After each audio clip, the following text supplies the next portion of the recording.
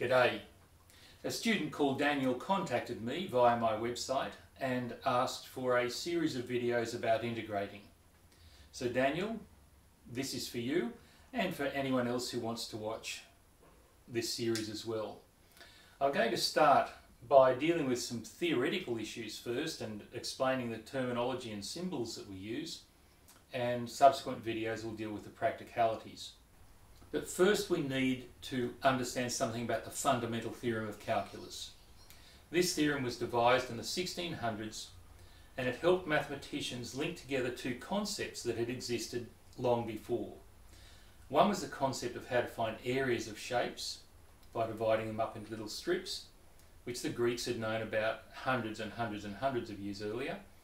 And the other was how to find gradients and rates of functions. Now, this is how it came about.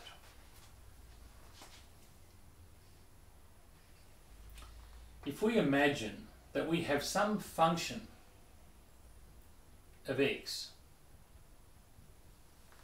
graphed, and that is continuous, at least over a particular range, a particular domain, let's choose a lower bound of a lower boundary there, and let's choose an upper boundary and just call it x. We're going to discuss first of all the area under the curve, and we're going to give this a function name, capital A, for area. Area is a function of x. You can see, of course, that if x was equal to a, if this upper boundary came right back to where a was, that the area between the two would be 0. So we could in fact write that the area at a is 0. But of course, as x grows, the area grows as well, and the area is a function of x. Now,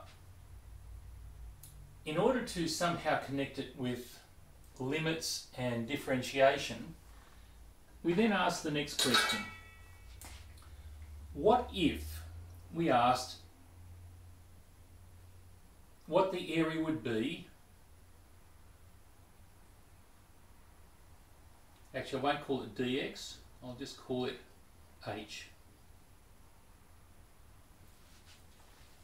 What would be the area from A all the way up to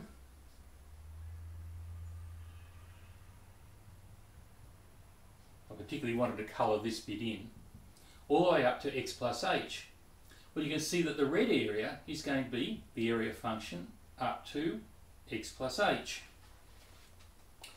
So here we have it in black, the area from A up to x under the curve, and in red the area from A up to x plus h under the curve. So the question now arises, what can we say about this tiny little portion? Well, this little strip here, above the x-axis, between x and x plus h, and below the curve, is going to be this area minus that area. I think you can agree to that. So it's this larger red area, subtract all that black area, and we're just left with that strip. Now, what can we say about it? Well, we can say that it has two bounds. One is, if we imagine the rectangle that has a height the same as this left-hand side of the rectangle, that rectangle will be less than, or perhaps equal to, the area under the curve if the curve levels off. And the height of this is the function value at x. So I'll put f of x there. And the width of the strip from x to x plus h is h. So this lower area is fx times h. What if we took this altitude, or this height, on the right hand side as the height of the rectangle? we would get an upper bound, an upper rectangle. The height here is the function valued at x plus h. Again, the width is still h. So the upper rectangle would have an area of f x plus h times h. Now, you might say, we don't know the curve's rising. What if it was dropping? Well, all that would happen is that f of x would be higher and f of x plus h would be lower. So these two would swap positions, but everything else would stay the same. And we'll see in a couple of lines of work that it really doesn't matter. But you can see that the lower rectangle is less than or equal to this area under the curve, which is less than or equal to the upper rectangle. Now, if we divide all of these three by h, divide that by h, we get fx. Divide this by h, we simply have to write it in this form. And divide the h from this, and we're left with f x plus h. And you might recognise this pattern here if you've done differentiation from first principles. What of course we're going to do is take the limit as h goes to 0 of this, which means we have to take the limit as h goes to 0 of that, and the limit as h goes to 0 of that. What does that mean on the diagram? Well, it means h is the width of the strip. So we're taking the limit as the strip narrows and narrows microscopically small. Let's see what we get. Well, f of x is not a function of h at all. So taking the limit as h goes to 0, we'll simply leave it as f of x.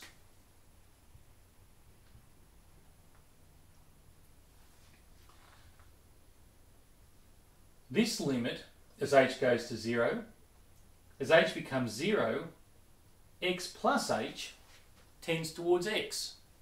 So this becomes f of x. Isn't that interesting? What is this in the middle? Well, you'll recognise that from differentiation by first principles as the derivative of the a function with respect to x. So here we have it. The derivative of the a function lies between these, but these are in fact identical. And they would be whether you swapped these around or not. So therefore we conclude that if this lies between two identical things, and it must be the same as them, therefore the derivative of the area function is the same as the function of the curve. Or if you like, this is the antiderivative of f. So let's write that down. Ax equals the antiderivative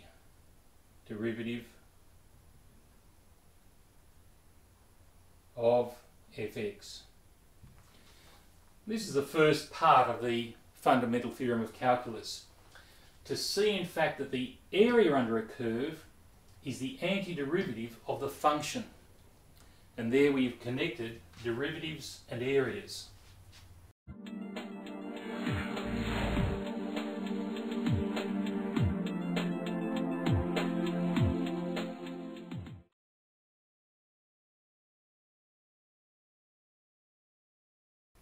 So we've discovered that the derivative of the area function is the same as the function of the curve. Let's write our terminology a little bit differently. D by dx of the area function is this function. Now, the purists may not like me. I'm not doing this rigorously. This is for school use, and it's to give you a comprehension of it rather than perform a rigorous derivation. But dx is a quantity. It can be treated like a quantity, and we can multiply both sides of the equation by this.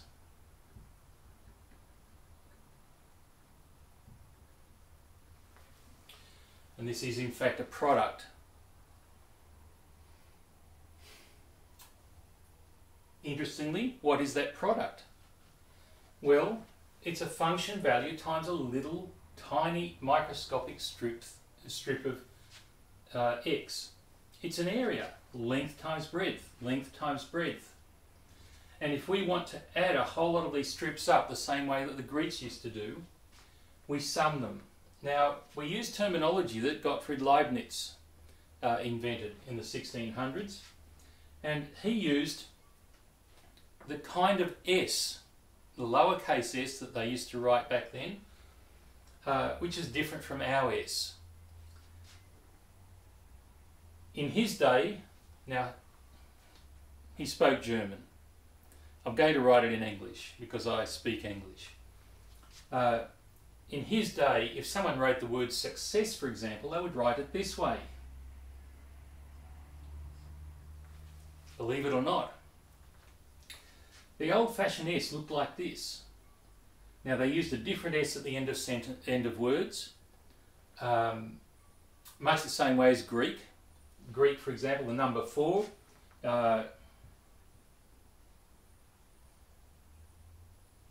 Tesseres, T-E-double-S, so the Greek letter S. If you do statistics, you'll understand that is used for standard deviations. T-E-double-S-A-R-E, and there's the S at the end. You can see where we really inherited our S from. But this English as it was written back in the 1600s used this long S. So if we sum or add up all of these little areas, this height times width, or length times breadth, it's the same as doing this. And that is the area under the curve. So we understand that what we now call the integral, or the antiderivative of the derivative of the area, is the area, which is the same as the antiderivative of the function times dx. Now, I'll just see if that disappears fairly quickly like that. Let's continue.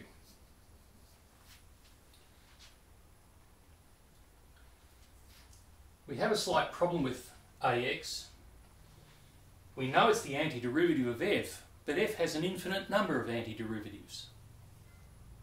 We know that because if we have any function, let's choose a simple one like x squared plus 3, and take the derivative, we get 2x, and the derivative of a constant is 0. That means that if this is the primitive of that, so if I do the antiderivative and go back to the original function, there's a huge question mark over what constant exists there. It could be anything. So what we're going to do is say this. We know that this area function is the area from a up to x. Let's imagine we want to find the area from a up to b. The terminology that we write based on Leibniz is the area from a to b. Now some people write the a on this side of the s, it doesn't matter. Or the integral of a to b of fx dx. Just pardon me for doing this, it's probably doesn't make the board quite so clean, but it's a bit faster. The second part of the Fundamental Theorem of Calculus shows that if there is some other primitive function, let's call it capital F of x, that differs by some constant from the area function, then we know that because a of a is 0,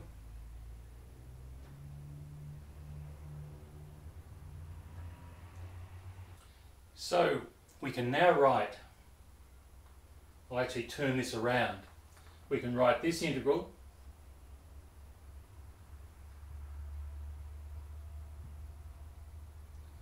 is equal to the area function at B. I'm going to write minus the area function at A because it makes no difference. We know that's worth 0. But using this understanding, the area function at B is going to be FB plus K,